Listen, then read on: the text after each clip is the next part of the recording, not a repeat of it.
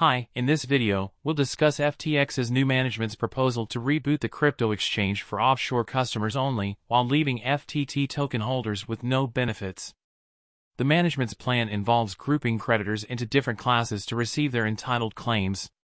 Customers who used FTX's international exchange, known as FTX.com customers, will be categorized as .com customer entitlements and will be entitled to proceeds from a sale or recapitalization of the rebooted exchange.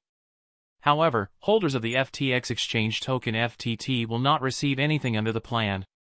The FTT claims will be cancelled and extinguished, rendering them worthless. This news sparked criticism from FTX's Unsecured Creditors Committee, UCC, who claimed that their input was largely ignored in the process. The FTX 2.0 coalition also supported the UCC's demands, stating that the management's decisions were incompetent. Thanks for watching, subscribe to my channel, bye.